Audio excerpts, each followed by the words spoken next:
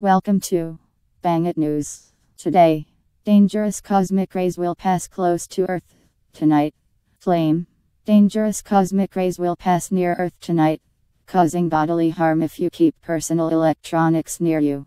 This claim is false. Description. This claim has been around for years and makes no scientific sense whatsoever.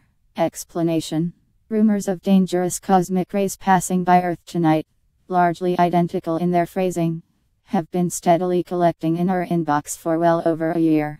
The warning, which has been around since at least 2014, and whose timelessness is assured by the lack of specific dates or a discussion of time zones, is generally phrased as such very urgent.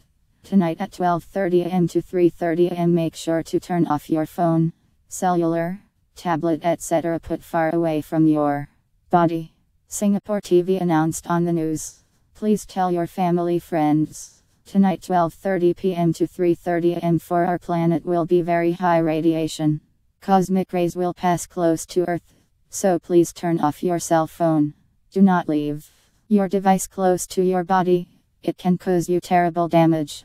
Check Google, NASA, BBC News. Send this message to all the people who matter to you. Thank you. Equally imprecise is the science involved in the warning. When astronomers discuss cosmic rays, they are almost always referring to high-energy protons from outside our solar system that travel at nearly the speed of light and are thought to be ejected from supernovae, the explosion of stars. Sometimes, however, the term also includes high-energy particles from the Sun. As described by Caltech astronomer Richard Muwalt, cosmic rays are high-energy charged particles, originating in outer space, that travel at nearly the speed of light and strike. For full explanation, see the description.